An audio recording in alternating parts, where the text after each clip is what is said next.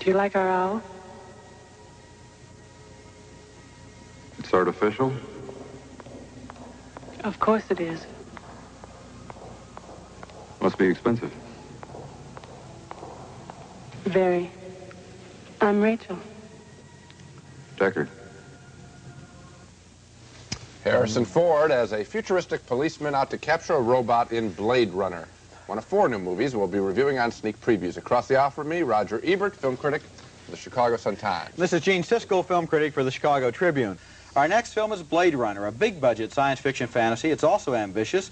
It creates a futuristic Los Angeles in the year 2020 as the setting for a story about cops and robots.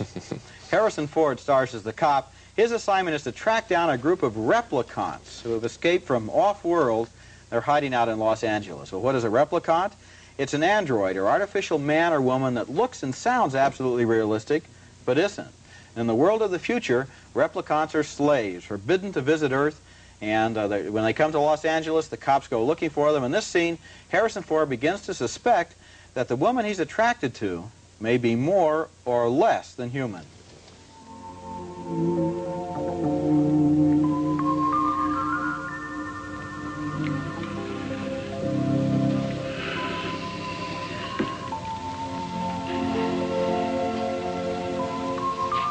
I dreamt music.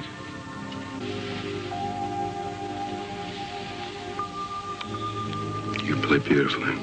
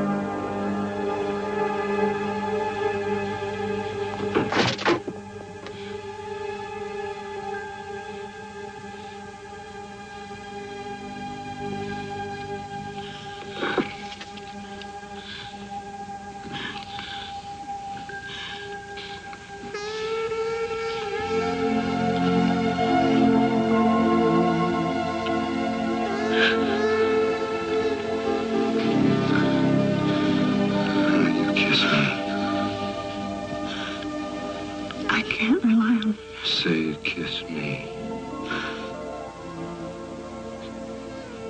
Kiss me.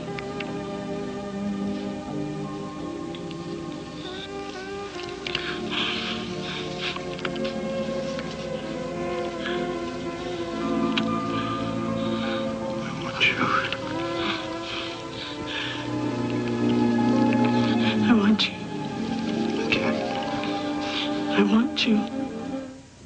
That's an actress named Sean Young as the woman who may or may not be a replicant. This movie goes, what do you mean may or may not? Well, I don't want to, you guessed it? No kidding. Okay, fine. This movie goes through some pretty predictable paces about their forbidden love, but I was never really very interested in the characters in Blade Runner.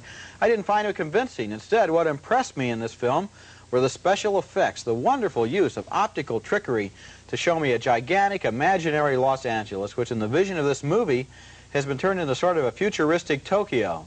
Here's a scene where Harrison Ford zips over the streets of L.A. in a squad car of the future. The charmer's name was Gaff. I'd seen him around. Brian must have upped him to the Blade Runner unit. That gibberish he talked was city speak, gutter talk, a mishmash of Japanese, Spanish, German, what have you. I didn't really need a translator. I knew the lingo every good cop did. But I wasn't going to make it easier for him.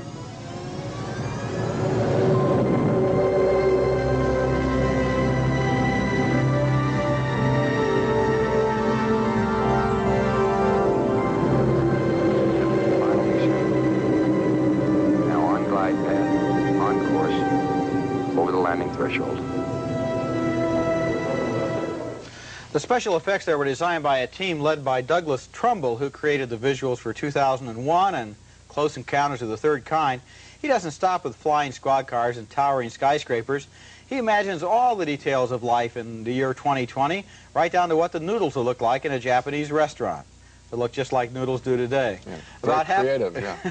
About halfway through Blade Runner, I realized I stopped caring about the people in the movie. I was interested mostly in the special effects. It's a great movie to look at, but a hard one to care about. I didn't appreciate the predictable story, the standard characters, the cliffhanging cliches, but I do think the special effects make Blade Runner worth going to see. I agree with part of your review. Predictable, cliches. What about the special effects? Dazzling for the first 20 minutes, and then what? I mean, this story goes no place as far as I'm concerned. I invested a lot of energy in this movie watching it because it was so striking looking. And Harrison Ford is an attractive actor, and he does take us through any adventure that he's in.